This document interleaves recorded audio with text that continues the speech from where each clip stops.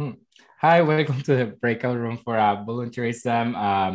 My name is David. I'm part of last year I came with Costume Call. This year I'm going with my own cam. I've been a part of Rainbow Oasis and I'm a part of the Burning Man New York loosely group of friends that collaborate in a lot of things together. We go to regionals together, fundraisers, parties, art cars. It's a great community that is very active all year round and we wanted to talk a little bit about that, about the importance of volunteering, the things that, the Black Rock City is built by all of us and it takes a lot of work. So we wanted to talk a little bit about that and share some experience from some CAM leaders and project leaders that do all this work year round. So do you want to get us started, Sharma Bao? Yeah, sure. Hey, how's it going, everybody? My name's Chairman Bao. I'm the lead for Bao Chica Wow Wow, also Bao Village. This will be, I did my ninth burn last year. There's a camp of about 150 people. There's 6 camps in the village. We also have like 2 art cars in there, as well as a solar camp. Happy to be here. Our gift to the playa is the steamed pork buns and egg custard buns and red bean buns. We brought 8,000 last year. One of the highlights is we got rid of about 2,500 before the gates opened. And we're able to give them out to all the artists and the builders and gate crew. And that was really fun. Awesome. Thank you so much. Leon? Sure. Hey, everybody. Leon Feingold. I'm the camp lead and one of the co-founders for New York Dangerous. I also am one of the 2 co-founders with one of my other campmates of the House of Good Deeds. It's a 501c3 spinoff of New York Dangerous that encourages people to translate the 10 principles into the default world and do good things and improve the world through action.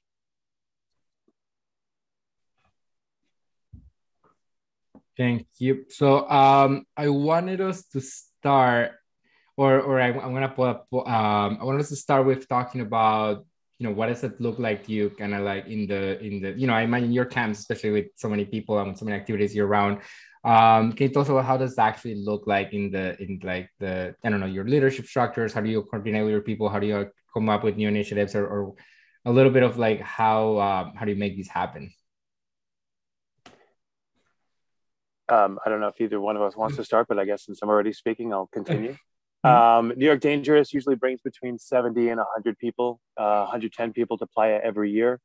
We have, several leads each year. It rotates. I'm one of the people who's always there. We have a recurring kitchen lead. We've got infrastructure lead. We've got a power lead. Each of them is responsible for the people beneath them.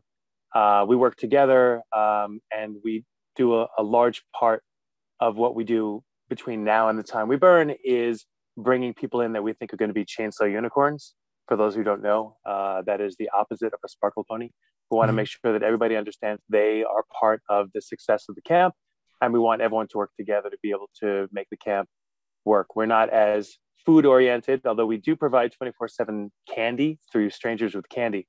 The theme of New York Dangerous is things your mother warned you about. So running with scissors is a pretty popular relay race we do every year, but passing off scissors instead of a baton. We have a playing with fire booth where we use the sun's rays and magnifying glasses to burn necklaces that people can keep. We have a daily discussion group called Talking to Strangers. We have a shooting gallery called You'll Put Your Eye Out.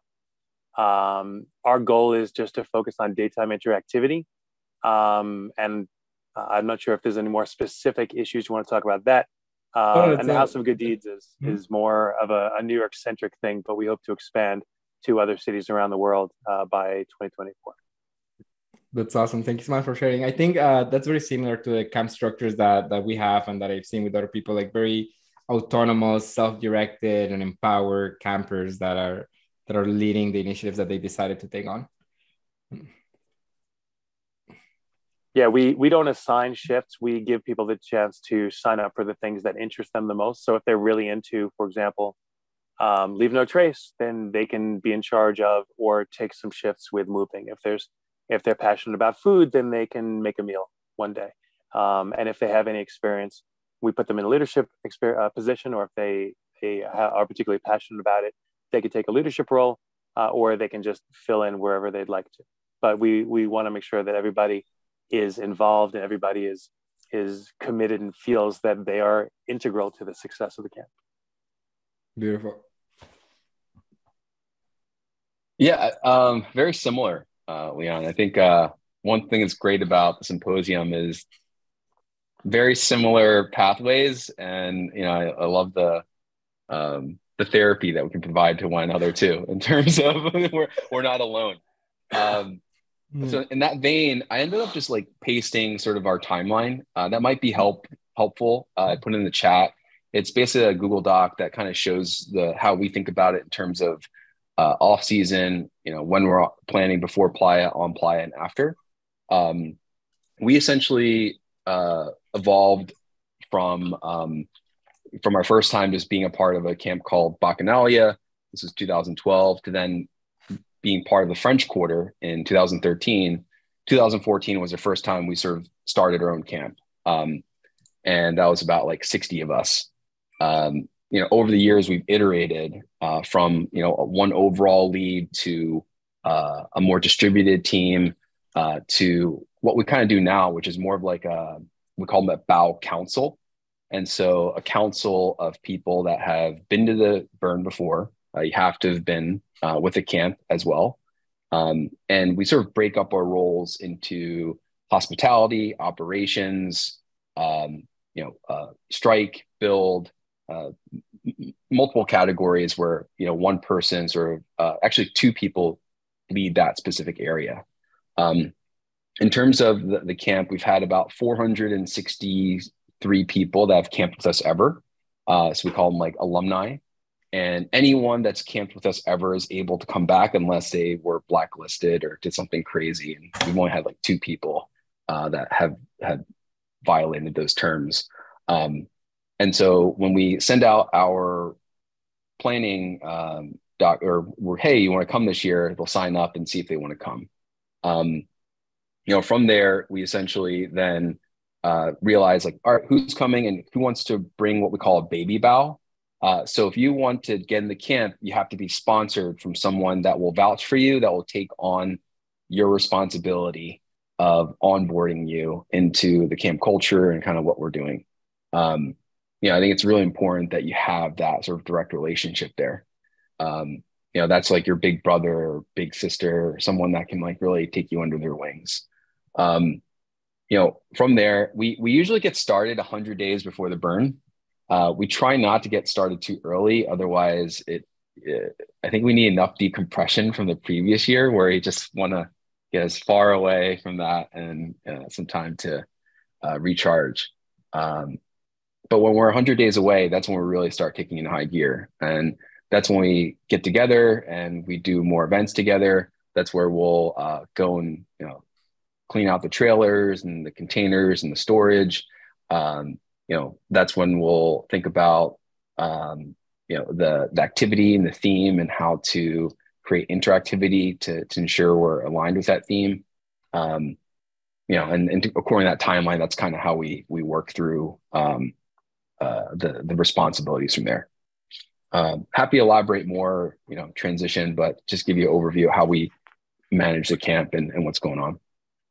Nice. Yeah, I love that time, and I checked it for a second. And yes, we had a similar approach. The I guess different cities also allow, like in New York, we have lots of camps that start at the same time. So sometimes we do happy hours that do where like new burners can come and meet other burners, do like camp, what's it called?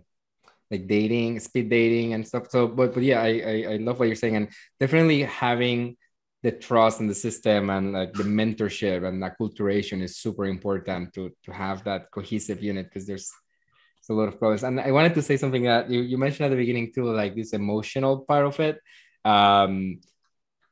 We have, it's no secret that there's sometimes, fights or disagreements or things that happen that require, like an adult in the room sometimes to intervene and help mediate those circumstances. Have you had experiences like that, and how do you keep the emotional safety of your camp alive?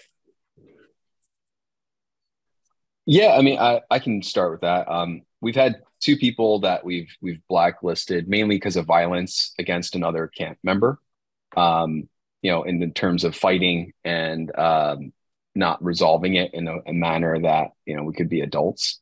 When that happened, we did get together, we talked about it, we separated people, and we were able to kind of get to the heart of it.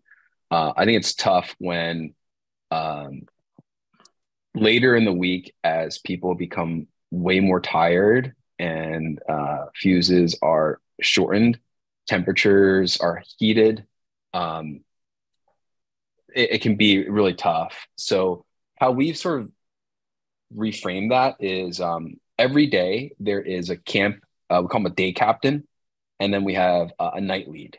And those two people sort of are the go-to of what's going on. And when shifts change, you sort of have your like clipboard, like, all right, what's happened? Who's coming in? Who's checking? What's going on? Have there been issues, to keep some continuity going? And, there is a section there is like, hey, is there a problem, or do we need to talk to somebody? And the camp leads can also look at that at the end of the day to see, okay, who do we need to talk to? What's going on? Because inevitably there's going to be problems. It's just whether you have a mechanism for people to come together and talk about it and ultimately hug it out. I think that's kind of where you want to end up. And if it doesn't work out, then you kind of agree to disagree, and then like have the best burn that you can, and then like, part ways. But that's been, hasn't had that. We haven't do that too many times.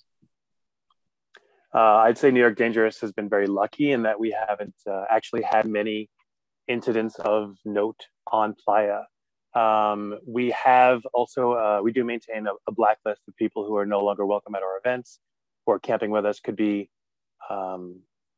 multiple reasons for that, but we've been very lucky on Playa. We did once, many years ago, have a couple that started fighting, as many couples do once they get to Black Rock.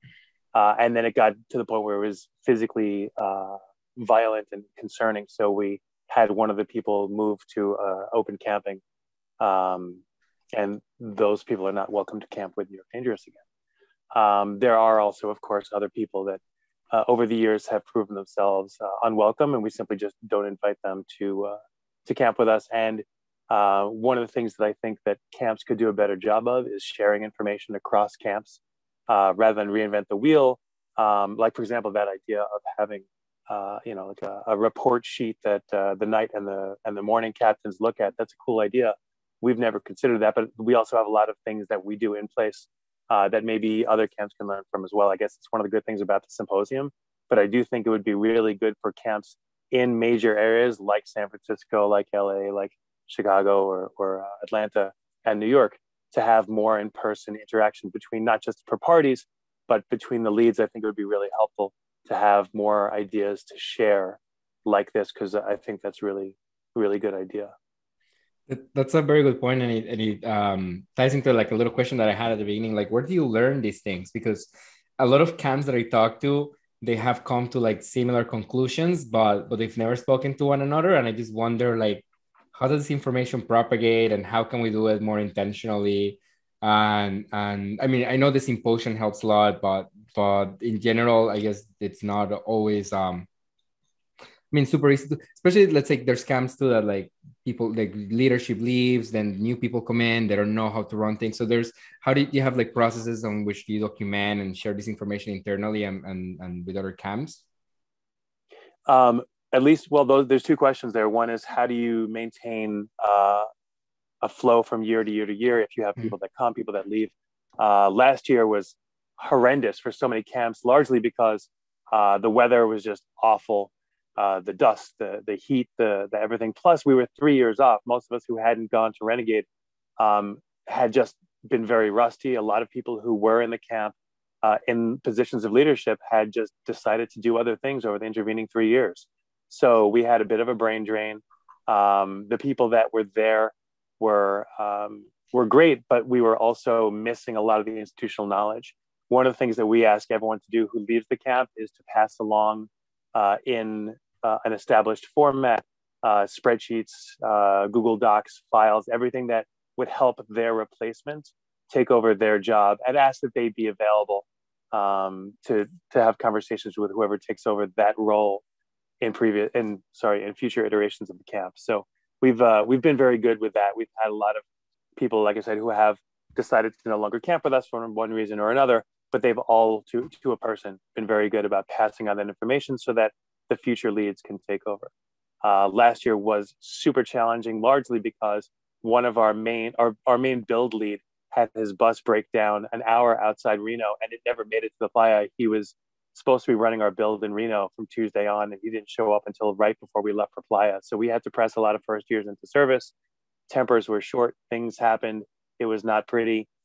This year is going to be very different. And I think one of the things we can do is try to educate more people as backups, especially if we're relying on first years, make sure they understand what they're getting themselves into, and make sure that there's redundancy in some of the lead levels. Yeah, I think that's great. I echo a lot of that. I forgot how to like tie knots. I was like, what? Why can't I get this knot down? I was like, oh, it's been a few years.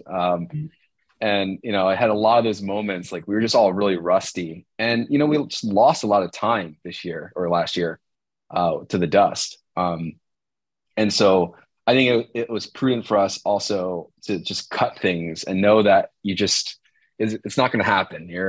That activity is not going to happen. Let's just be okay with not making that a thing. In terms of continuity of like passing on the torch, we have a camp binder. That binder has everything that has been digital into printed form that's there. That binder usually has like when people are coming, when people are leaving, what car do they have, license plate number. So we just know like, oh, if someone's blocking something, we just know where to go to. It also has like the acts of service or chores when people are doing what they need to be doing, as well as anything that relates to our bow service and whatnot. It goes in tutorials and even how to set up a yurt, like IKEA style. So like if people need to like figure things out, they can look at it and understand. We even have like stuff like how to turn on a generator and like how to dispose of, like, how do you like put a lag nut in? And like, it's just like this whole how to for people, because we try to assume if you're just brain dead and you just need to go back to the binder, you can find out what to do there. And oftentimes we have someone that takes a lead on that as like the historian on bringing the stuff from the year before, updating it for the current year, and then being able to have that on hand, on site in a printed format. In terms of like other hacks, we've actually been cool in like getting some other veterans from other camps. People have been burning for 5-6 years that like just wanted to find a new camp, and we're like, hey, welcome with open arms and come on in. And through that process, it was cool to learn how, this is how they think about evap. This is how they think about showers. This is how they think about compost. Those types of things are helpful. Sticky Beck, you just posted the Hive. The Hive's great. We're really trying to get up to speed on like solar, and like going through some of those solar classes are great. Going through the playa, like the forums are awesome. There's just so much information that has been said before that you just kind of go and find. That's helped keep some continuity. Nice. I love that. I wanted to add to like Reddit and Facebook has lots of groups for like local cities and team camp organizers. I love the Hive. It's been a great resource. There's a Hive also has the resources for riot, sustainability, solar, and it's been something that excites me a lot about since I joined Burning Man. You go to Burning Man the first year and you feel like, oh my God, this is the place where like everybody's like me. I finally can be like myself. And then you get back to the default world and it's kind of like discouraging sometimes. So being able to find the opportunity to have like, people like leaders that are working year round, it makes a significant difference to everybody. So it's beautiful to see like more groups coming out, more tools. And we hope to see, it's my hope to see, like you were saying, like last year was super hard and it made a lot of learnings for this year. I'm super encouraged for this year because I feel like we're not going to be rusty anymore and we got all the hard things away and this year is going to be spectacular. I wanted to ask the then like one, I guess maybe like final question before we open up to the audience, and then we can have your participants on mute if they want to ask questions and share with us. Besides volunteering for your CAM and your initiatives, how do you encourage your CAM mates or your teammates to join, to participate in other, positions between the Black Rock City or in other things or with other CAMs, or like, do you include that as part of your acculturation? And how do you get more people to, like, help us make Exodus work?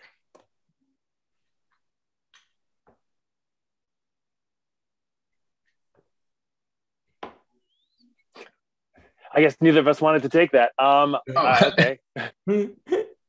Well, I mean, it's all a lot of work, no matter what it is. As anyone who's had any responsibility on Playa knows, it never just happens. I mean, no matter what you do, Burning Man will happen. But if you have a responsibility, it's like you just look very differently at the way everything works.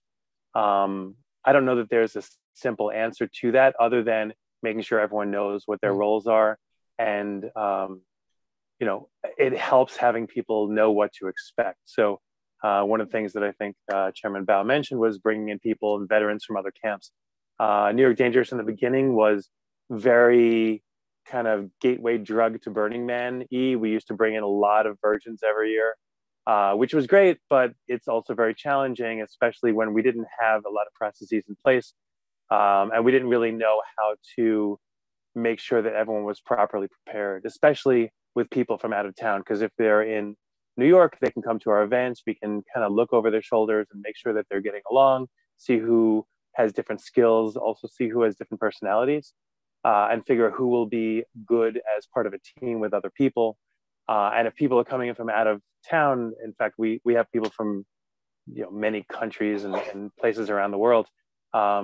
We've been pretty lucky with that, but we've learned that we need to take extra steps to make sure that those people are prepared, that they're not here to sparkle, they're here to work and fill a role. Because if everyone does what they're supposed to do, everything goes off with as few hitches as is reasonable. So I'm not sure if that specifically answered the question, but I think it's important to mention.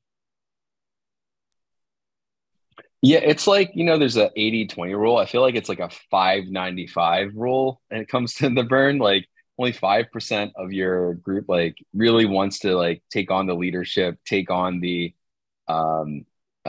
pain, I guess, in a lot of ways. But I also think that's where the most reward is. And oftentimes the people that really step up, you have this sense of respect as well as knowledge that not many people do, and you start understanding how the magic works.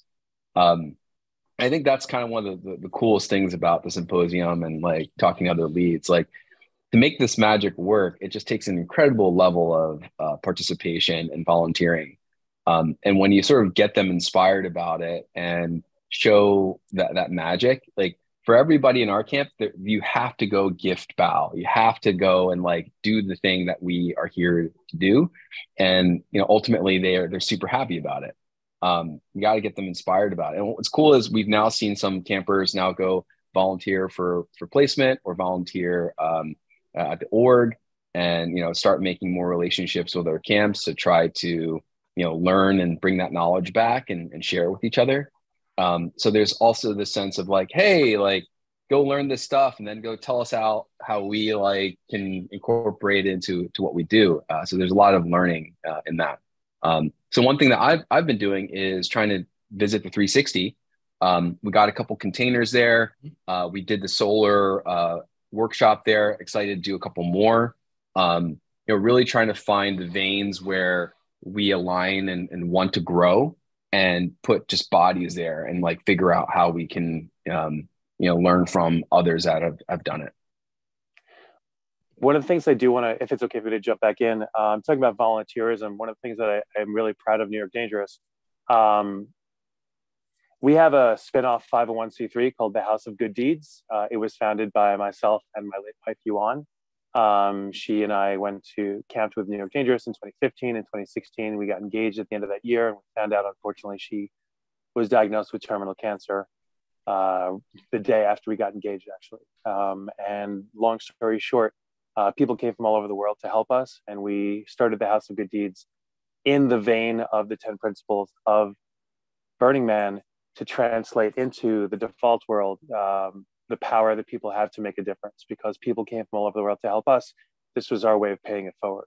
And since then, this was back in 2016, we incorporated in 2017, and the House of Good Deeds has grown into one of New York City's largest volunteer-run organizations. We've rescued over 100,000 pounds of food, clothing, and shoes and housewares and given it away for free.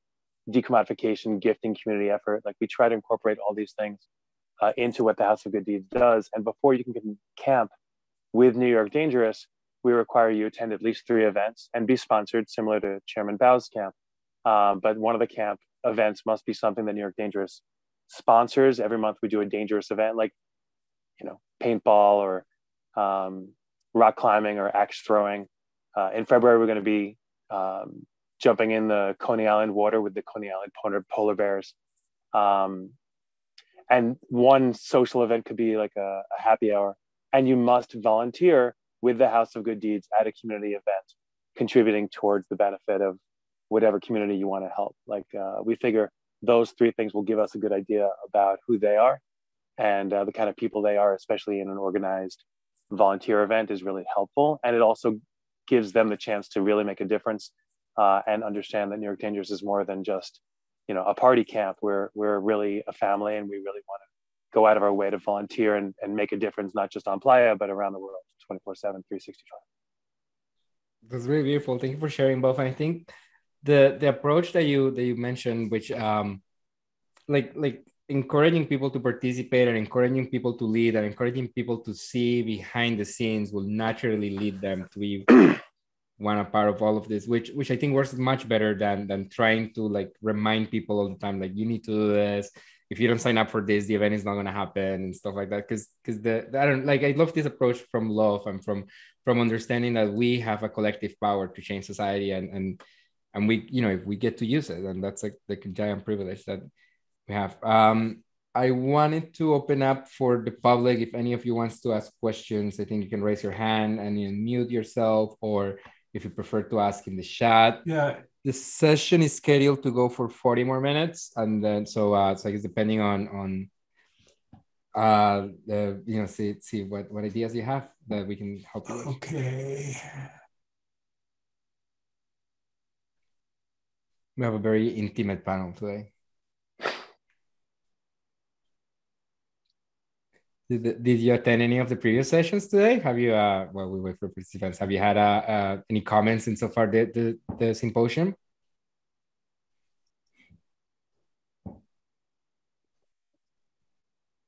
I was cleaning my room today, so I didn't get a chance to check it out, although I have every year participated to some extent. This is my first year being a panelist. Hello, everyone. I just would like to say hi. I'm actually connecting from Italy right now. I didn't know about that, and Leon just sent me the link, so I'm just catching up right now. Happy to be here. Happy to listen to what you have to say. And hi, everybody. Patrizia is our kitchen lead with New York Dangerous. Patrizia, do you have any questions for me or Chairman Bao about volunteerism? Oh, by the way, Patrizia is also the director of donations and a volunteer organizer for the House of Good Deeds. She's one of our board members. Oh, awesome. Thank you for joining us. Yeah, my pleasure. I love to be involved and put my hands on things to do, you know, helping communities. So I'm here to listen what you have to say, guys. And if I have any question, I'll jump in. Thank you. Thank you. Hey, and I'm Ben. I'm currently driving, so not super safe. But yeah, I'm one of the co-leads for Blast Theme Camp Sustainability, and yeah, so we do get a lot of volunteers to go around and visit camps to talk about theme camp sustainability, and we try to do some off-playa stuff too. So cool to hear your suggestions for getting volunteers going. Hi, everyone. I just wanted to say hi. I was in a session with Leon earlier. My name is Michael Endipaya. I'm colorblind. I saw this, it's my first time doing the camp symposium, and my interest is in getting more involved and getting, gaining more understanding of how to form together a camp and bring it to the playa. I've been co-lead before for Lunar Disco based out of Santa Rosa, California. And then last year I joined post office at 6. So I'm here to learn. Thank you. Yeah, I was Pog, if you have any prompts to help us guide the let's go. If you, I guess if we don't have more questions from the audience, I have lots of questions. So we or I wanted to say, or something that I guess from the audience and from we've heard on the symposium today, what do you think is, maybe for you or for the people that work with you, what, like, the value of volunteerism, what makes you do this? Because we know it's a lot of work, and we value it a lot, but is there tell us more about what brings you into this work, and how do you kind of like sell that to the people that follow you? From a Burning Man perspective, the thing that melted my brain the most was that this wasn't like a big corporate sponsored event. Like everything I saw there that melted my brain, whether it was an art piece or a class or an interaction or a massive wall of trampolines or whatever, or an octopus that rolled around and breathed fire. Like everything that happened there was just because somebody made it happen. Like nobody was spending millions of dollars as an influencer, especially not when I first started, 10, 11 years ago. This was an amazing, magical place that happened specifically because people step up. And without people stepping up, the magic doesn't happen. So as long as we can make people understand that, like the old thing about Burning Man, you're not spectators, you're participants. And that includes every aspect of life. So if you want to have an amazing burn, you have to get your hands dirty and get involved. And that kind of is the lesson that I took from my first burn. And I've tried to inculcate that in every one of our campers ever since, and everyone that I've met. So volunteerism in the default world is just a way of making things happen and improving the world, just like participating in Burning Man makes the burn happen. I'm so fired up. Got like goosebumps, Leon. I'm like, yeah, let's go. Yeah, for me, a lot of it's around community. I love the people that we camp with, and what's awesome is a lot of those relationships are strengthened on Playa and turn out to be even better in the default world. We've had like 10 couples that have gotten married from the camp now. Wow. I think it's one of the best stats. Like I've literally officiated like 3 weddings from the camp. During the pandemic, when things shut down, we were still able to gather as a tight group in different groups.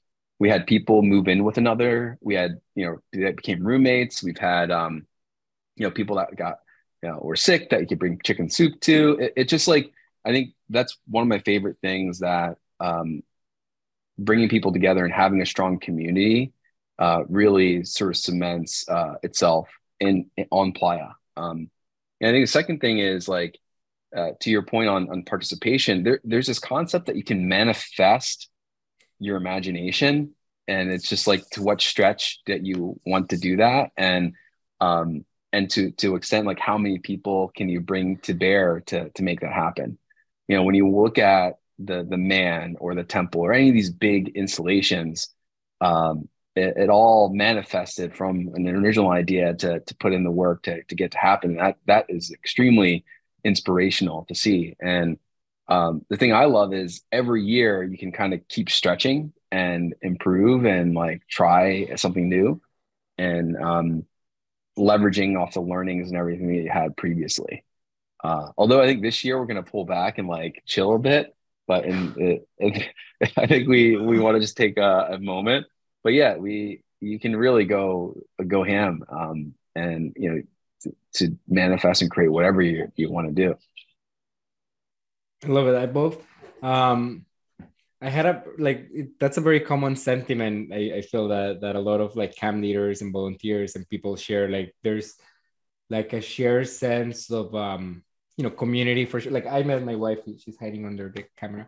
I met my wife, we had a burn, and then we moved in together. And we know so many cases of safe houses, like people finding their voice, people finding like confidence, people doing things that we've had leads that before they like join the group, or when they show up to the first happy hour, they're super quiet, shy in a corner, they don't know whom to ask, and then they get to Burning Man and they're leading a kitchen or something, and they're so happy and so proud because they're like, I never imagined in my life that I will get to do this. And I just gives me show. Like it's such a beauty, like it lets you, it allows you to create, exactly as you said, like manifest your own reality.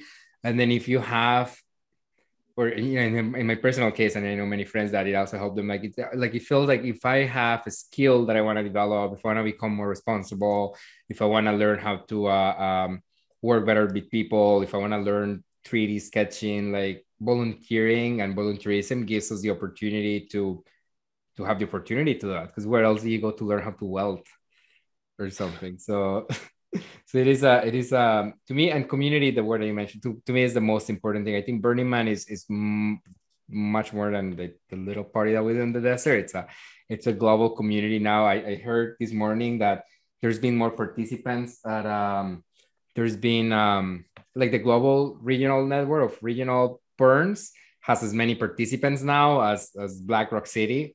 So it's like a big milestone. Like Miami burn 3 weeks ago was the second largest burn, I think, with 8,500 participants. So Burning Man now it's 10 years ago, I guess it was more hypothetical that Burning Man is a year-round thing. Today is like in New York, there's several bars that are owned by burners. So you go there and it's a safe space. They have test strips.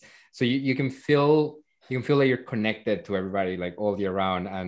And that's saying like what keeps me plugged into the community. We have, and then I guess on the same note, if you wanted to like share some other, or maybe like your own prompts, what is something that you would like to say on the panel that we haven't touched on yet?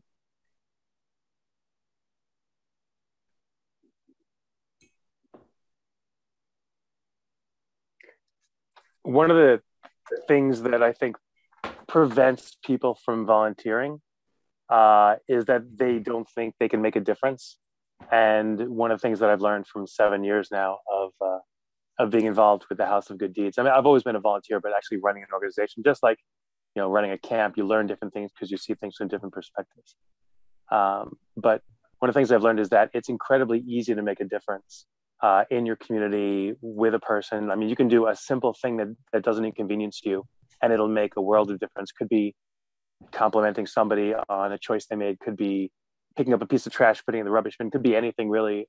It's so easy to improve the world with just a little bit of effort. And then if you decide to work together with other people, again, it doesn't need to be anything really complicated.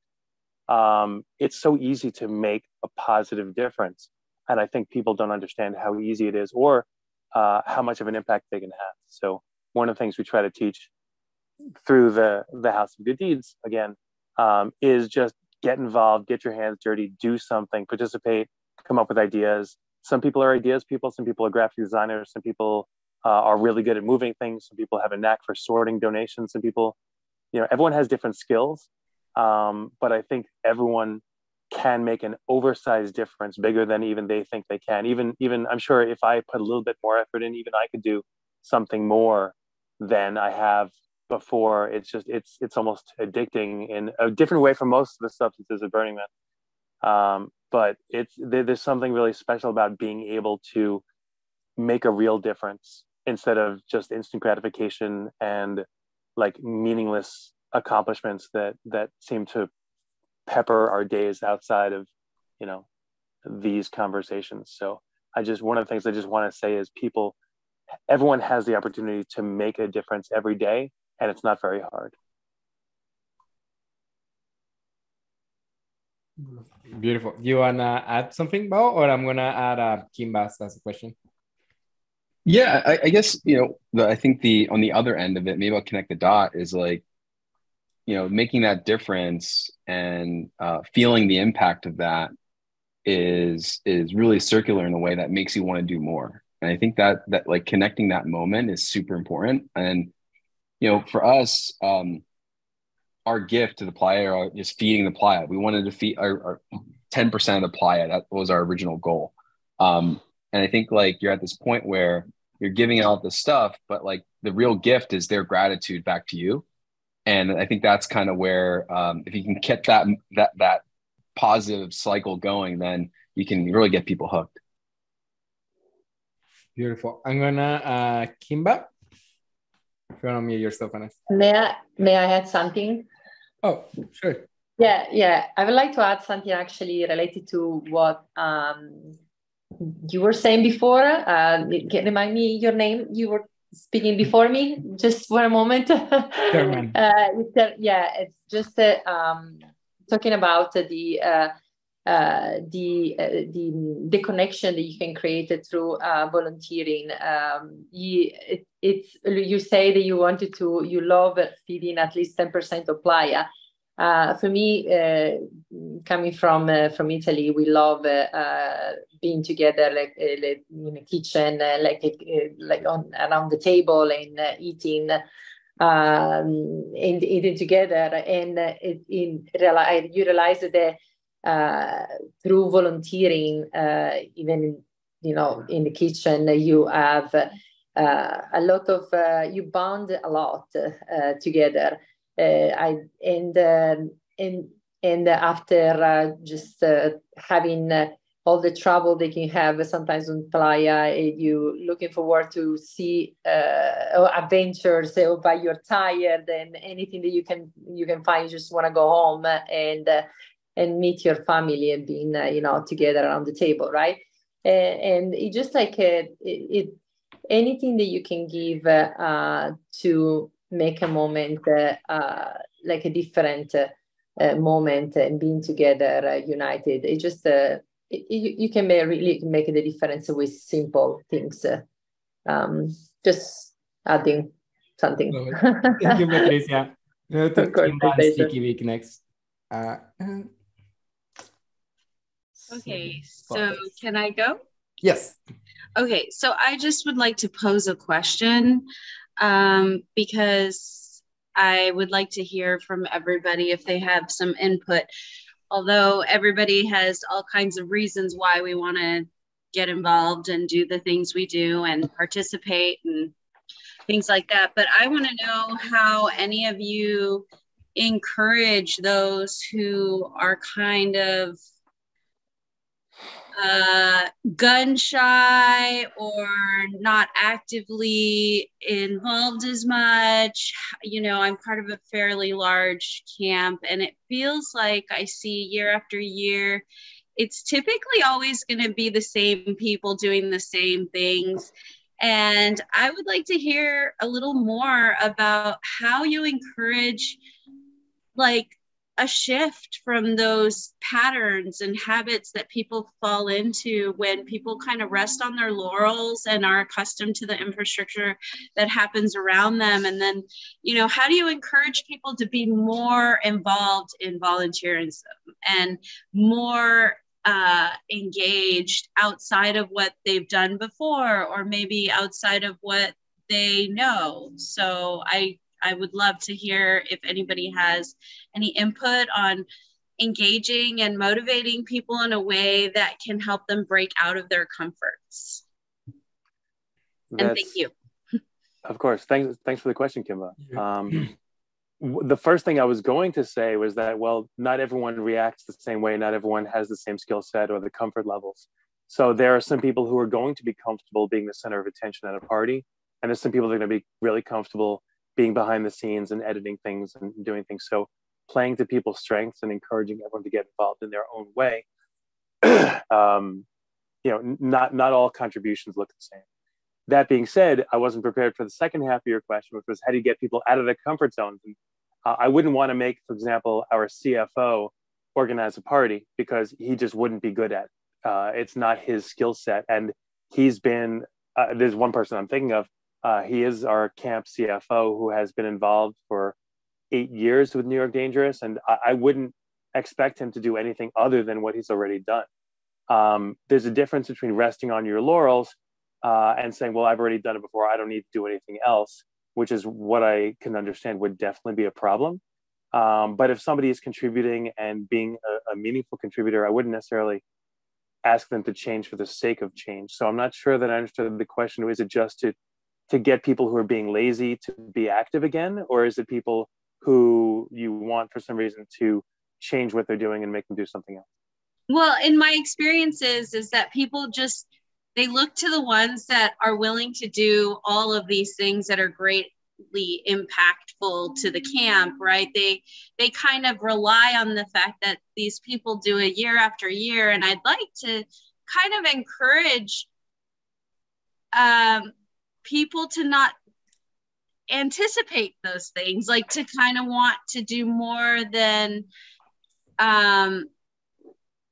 you know, by getting out of your comfort. I don't necessarily mean do something that isn't in your wheelhouse. It's just doing more than you've done before, right? Like sometimes when people get settled into camp dynamics, there comes some comfort with that, right? Like you always have like the leadership, the people who take on leadership roles, the people who take on infrastructural aspects, and then there are some that are still kind of gun shy. And I feel like sometimes it's easy for people to feel like getting involved is like overwhelming, when I want to open that conversation up within our camp. And you know, all the years culminate with, you know, people that are there for the first time and people that are veterans, have been there, you know, for decades. And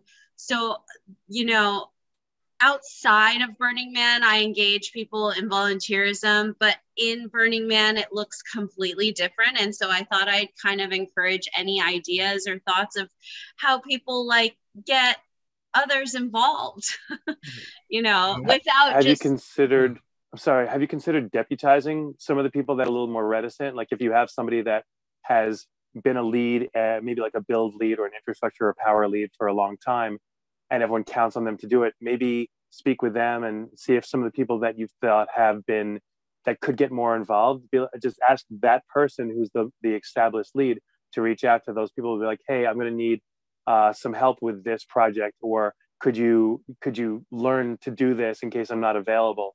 If they reach out and say, hey, you are needed, I'd like you to do this one thing, that might be a way to get them involved in an area, and it'll also give that person a chance to take a break once in a while. Yep. I wanted Leon, do you wanted to say something though? I saw your hand up. Oh, sorry. I think Sticky Beak had his hand up first. So okay. Yeah, this for a follow-up for a question. I didn't want to jump in there, but I do have some comments from my camp if he after he's had a chance. There you go, Sherman. Yeah, same. I also had a couple of comments from my experience last year, but Sherman? Oh, please, Sticky, go for it. I was going to say, actually, if you've got it that it's relevant to Kimba's question, please go ahead. Because I have something a little further back. I can fill in later. Absolutely. Well, here, I'm going to put this quote, which is one of my favorite quotes on how I think about camp leadership. It's from Antoine de Saint-Exupéry, and it's really around how do you get someone inspired about the outcome versus the task. And that outcome could be a bunch of different things. And, you know, in our camp, you know, we have such high level achievers in so many ways that like some people just want to unplug. I just want to be Moop. I don't want to do anything. I just want to go as simple as just picking up some Moop and like, great, you are Captain Moop. And like, you get them like really inspired about it. Or you have someone that is really interested in being and design, but has no idea about it. And we usually pair them up. People like working in pairs. Oftentimes like giving them some camaraderie and like de-risking the project or the task helps a lot. So if they're like, hey, I want to like learn about like composting, and you don't have to do composting, well, I'll hook them up with someone in the kitchen, and then like, hey, like you guys can talk about how we do meals and compost in kitchen, so they can feel like probably brought into the group. You know, one thing that we've struggled with, you know, we originally just started as camp 50, 60 people, and then we got bigger and bigger until we became a village. And then with his village, we had about like 4 different camps of varying sizes. And the reason why we became a village was we eventually hit this critical mass in our camp where it was just too big. And so we're like, you need to go and start a smaller camp now. Like, you're great. Give them like a leadership role, like peel off 20 people and do your own thing within the village. We'll support you in some bigger infrastructure, but like add a new experience, do something new, you know, serve tea or, you know, this year was awesome. We had like, we had someone like designing butts where like you would like, you know, tattoo butts and like spank butts and like, cause we're Bao, it's like buns and has this whole like playful thing. But it was like mainly 2 dudes that like were with us for a bit that just wanted to be re-inspired. So we're like, go and just play around. And here's a canvas, here's some spot, here's some resources from the camp budget, like, and go do it. I think the problem that we have is if the people that keep doing the same thing over and over again become burnout, they get like, and they also become salty. I don't know if you've seen it, but like there's this crustacean, like barnacle, like where these old ships and we start grabbing these barnacles and like they almost like take it on this task of like honor, but like meanwhile they become this like jaded, crusty burner, and you're like, and they're not willing to give control, and like it becomes this thing. So we've done this thing of rotations, and that's why we do this Camp Bow, and like we try to move people off things and give them some rest so they can like not be burnout. And like, so those are just some tactics that we've used to try to de-risk some of the people that want to do something that may not be in their wheelhouse, or people that are a little bit crusty that need some time to try to be reinvigorated again. Nice. I want to say in Costume Code, we had similar things, like all dead leads had co-leads. And then every camp meeting that we had, let's say we had like a general camp, like every team could work whatever way they wanted, but then we'll have like a general camp meeting. And then every team lead will share the projects that they had and the kind of help they were looking for, but not always in like a way, or more in a way that we will try to get people excited and be like, hey, do you want to learn how to fix speakers? Do you want to like, you know, spend a weekend with a bunch of DJs and sound engineers in Connecticut, like, you know, learning how to weld? And we will make like a Facebook event out of it. Like a fluffer will go, we'll like get some pizza, some refreshments, and we will try to get people involved in all sorts of projects. It also makes it so when you're in Playa, there are less things that are super person dependent because the producer might not, you know, get COVID. Somebody might not be there on cam when the speakers break. So when you like make a lot of projects together, you create a lot of redundancy too. So Leon, you wanted to say something, and then we can let a Sticky Vic share question. Wasn't me. No, I'm listening to everyone else. Oh, sorry, El Leon. Sorry. Oh yeah. Is your hand still up? Oh yeah, I'll drop it. I'm still getting used to hands. So. Oh no, it's it. Oh, so you had a comment about your camp. Yeah. So I'm mayor of a village of anywhere from being 250 to 350 people, depending. But we're a little bit different in the sense that we don't have the traditional, like we don't have a kitchen or anything like that. So we have just camps that camp with us. We don't have dues. However, we have certain stuff that's got to get done. And do you have like a discussion forum pre-event for folks at your camp, Kimba? Like Discord or something like that?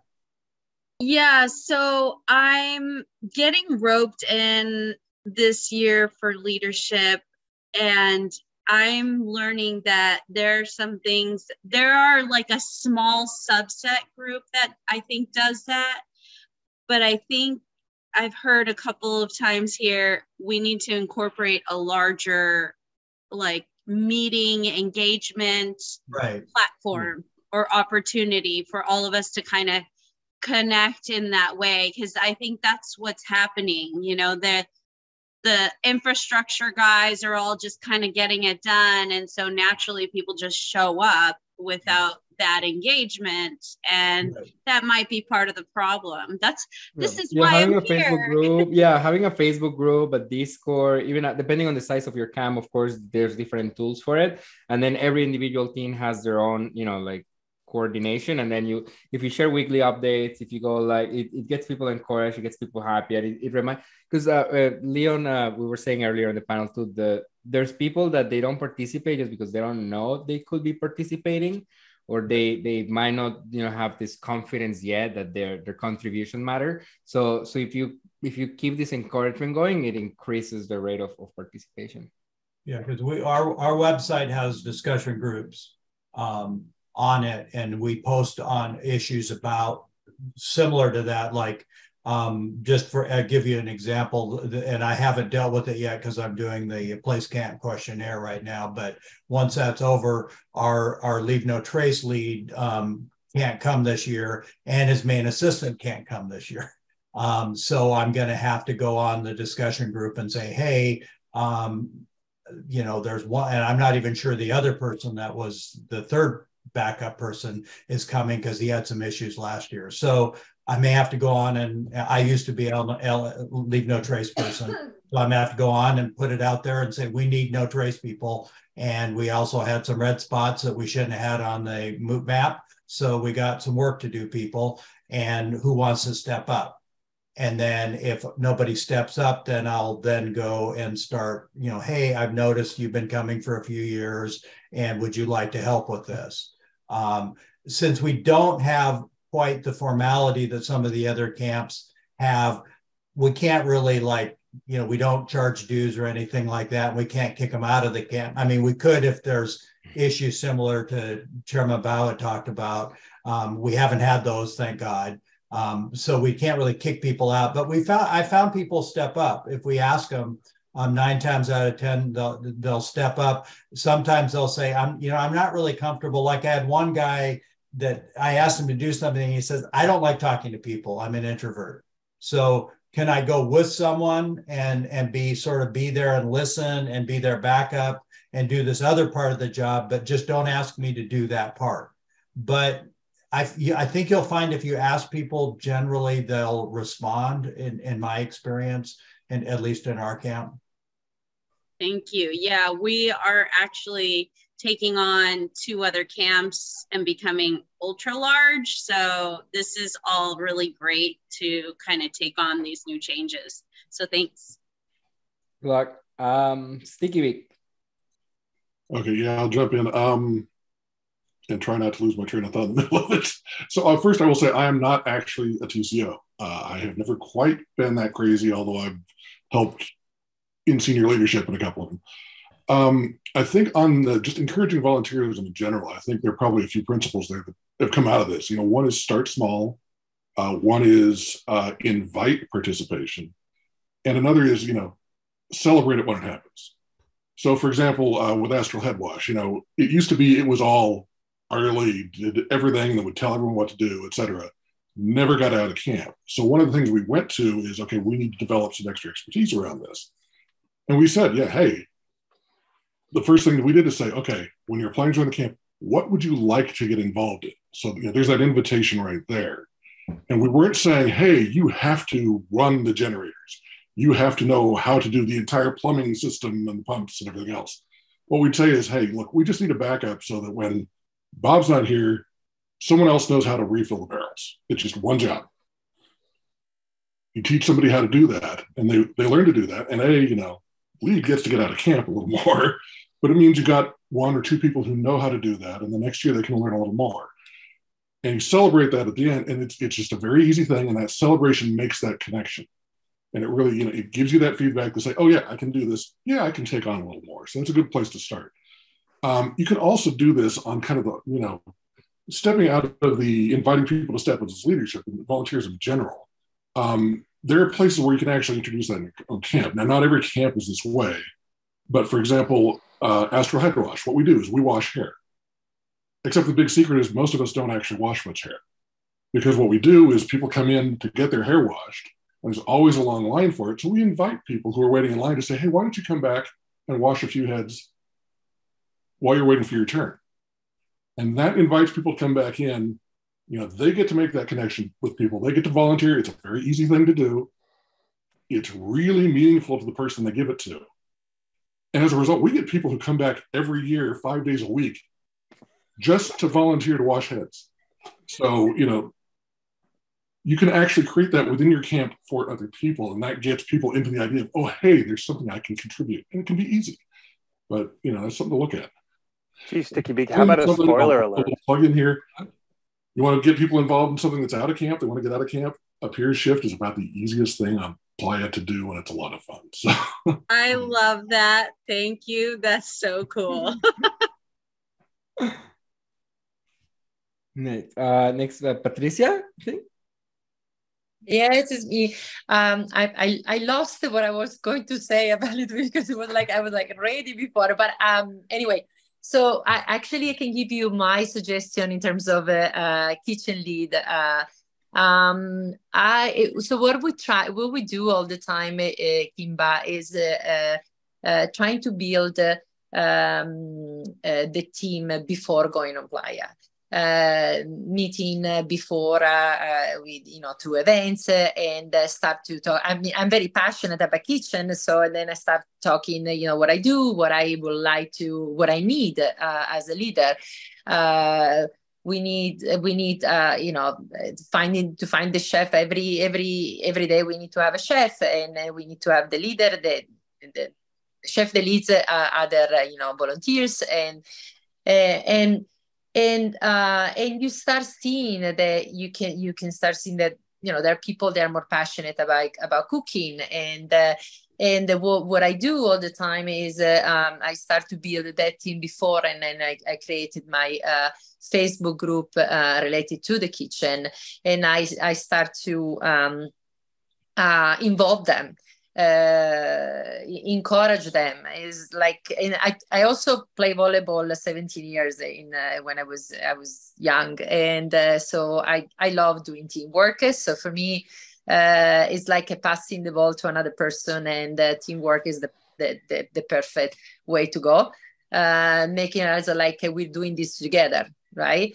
And then you find people that are more passionate about something and more for other things. The best is starting definitely much more earlier, and get to know people and involve as many people as possible. I love that. Thank you so much, Patricia. We have less than 10 minutes left. So I wanted to let I don't know to the pins, but I think I wanna let you all, the panelists now, use these last 10 minutes, and Leon to share some of your conclusions. What have you thought, and perhaps some encouragement for this year. Yeah. So we all know how tough it was last year. I think everyone knows it was tough. This is a quote that's helped me over the last few months of decompression and kind of like looking at what's been going on. So this is we have a huge village. We built probably I think one of the largest art cars on Playa. It was this big iceberg. We did the solar thing. We brought 2 more art cars. We went all out last year, and despite all of it happening, it was a lot of fun, but it was a lot of work, and there was a lot of suffering through the heat and through everything that was going on. But at the end of the day, we all got closer together from it. It was a wonderful experience. Those are the things that we cherish. That it would be great to remember why we do it. I think really you got to remember why we're doing it and all the people that we're making happy, but also how you can change it. We all have the power to kind of direct where this goes. And I am, and so this year we're actually taking a step back. We're gonna pull back on the scale. We're going from 150 back to 50 people. We're tightening up leadership and letting people kind of go and start other camps off the village. So we're just going back to a camp and just trying to go back to basics a little bit, go back to some of the simplicity of it all. I think there's such a enticement to go bigger and to do it harder and to try more and to and oftentimes that may not have the best result. Whereas, going smaller, more intimate brings back some of the magic that you may have wanted in the first place. That's kind of how we're approaching it this year. And then to just recuperate a bit more and not have so much overhead. Kimbo, when you said you're taking on 2 more camps, I'm like, oh my God, this girl is a woman. I got like, I felt for you for a moment. So, I'm just, before you get on Ply, you have the ability of saying no and trying to redraft this vision. Listen, I was not part of the answer to taking on the camps. I have just been roped in on leadership to try to use my talents to rope people in better than we have before. Because I think in the past, it's been like, let's, dictate and all these other things. And you all made really great points that I am more apt to do than some of the old timers, and no offense to anybody, but that's what I call them because they've been doing it for a really long time. And I'm really attempting to all the ugly fuckers. Yeah, like I'm attempting to get like everybody involved, and again, bring your talents. Let's participate. So I just love to hear and learn from everybody else. And so I can't tell you how great it is to, learn every year as you all do just along with me. So, hopefully come visit Sharky's Bar. You can come say hi anytime. Thank you so much for the words to share about. I think one small thing that I want to remind people too, we have the camp support has also like a mentorship program. So if you're a team cam lead or a team lead inside a team cam and you want to find mentorship, there's ways to find mentorship with cam support and the Hive. Like we are, the same way that you're supporting your cam mates, we are supporting you, and then we all support each other. Leon, you wanna? Oh yeah, I was actually going to say something. So I've really enjoyed being part of the panel and hearing other people's contributions. New York Dangerous is also downsizing. Like I said, we're usually between 70 and 110. We've been as big as 120, but never bigger. And we also are planning on actively and intentionally downsizing to 50 or 60. So it'll be curious. I guess everyone's going to wind up in Kimba's camp. There'll be like 60,000 people in Kimba's camp, and there'll be like 50 in every other camp. That's my guess. Also, since we were talking earlier about the House of Good Deeds, I just figured it would be remiss if I let the rest of the day go by without mentioning one thing. In addition to doing community service events, we do have a national Day of Remembrance, which just so happens to be today, March 18th every year. It coincides with the passing of our campmate and my late wife, Yuan. And instead of memorial, it is a day for people to think about others who are no longer in their lives. It's not necessarily volunteerism, but it is community building. So if each of you would, not now, but like at some point, just think about somebody that is no longer in your life, either because they've passed or they've moved on in their lives, you have in yours. Just think about a relationship that you had that was important to you, and either maybe tell a story to somebody in your own life or share it in whatever way, because one of my favorite inscriptions, I didn't copy and paste it into the chat group, but it's something which I remembered from visiting my father's tombstone. My uncle next to it has on his tombstone, "No one ever dies until they have been forgotten." And that's one of the things that has always stuck with me. And 6 years ago, I lost my wife, Yuan, but there are also other people. Everyone has lost somebody in their lives. And I just think this would be a nice, international holiday of sorts to think about one of those relationships that means something, maybe tell a story to somebody, maybe do something to commemorate it, but in a positive way. I just wanted to share that. Thanks, Kimbo. Yeah. Thank you so much for sharing. I think to me the goal of volunteerism and everything that we're doing is this community at the end of the day. Like, and I guess we have a reputation for having like big DJs and cool parties, but the most important thing that we do is being there for each other. So thank you for sharing. This is like the the main reason behind everything that we're doing. And I think I really want to thank you, everybody, for participating on this panel. Your Insta has been beautiful. Oh, you can say something? You can say it. I'm a little shy, but just. Hi, I'm Lily. I'm not part of the panel. I'm David's partner. You are now. I am, yes. I've been trying to give him cues. And obviously in a lot of things that he volunteers for, I also, whether I have known that I volunteered for or not, I'm volunteering.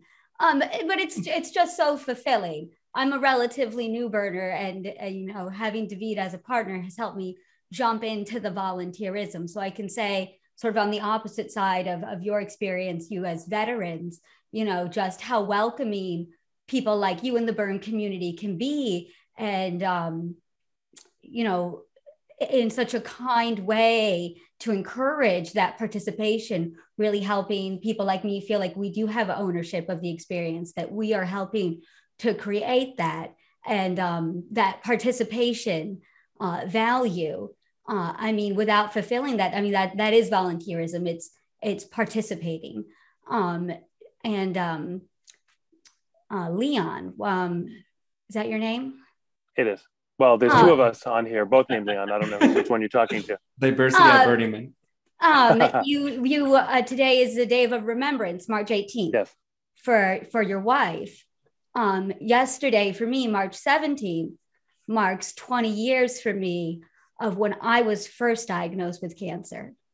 Amazing. So, you know, I will now, and you know, what I gained from that experience early on in my life, because I'm still very young, you know, is just, you know, through all of that pain and healing, that invitation to still participate and celebrate life. And that is volunteerism. It's coming to the burn, celebrating life together in whatever way we can, and what a gift that is to share. So, you know, I thank everyone at this panel for what they do, because I think volunteerism is the burn community, and it's the community that we all want to create and be a part of together.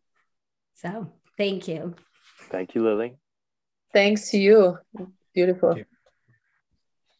Thank you, everybody. Thank you, everybody. I think that's the most beautiful way to close. I hope to see you all engaged. I'll hope to run into each other at the playa, and have a wonderful rest of your day. Have a Bye, everybody. Bye. Thanks for participating. Thank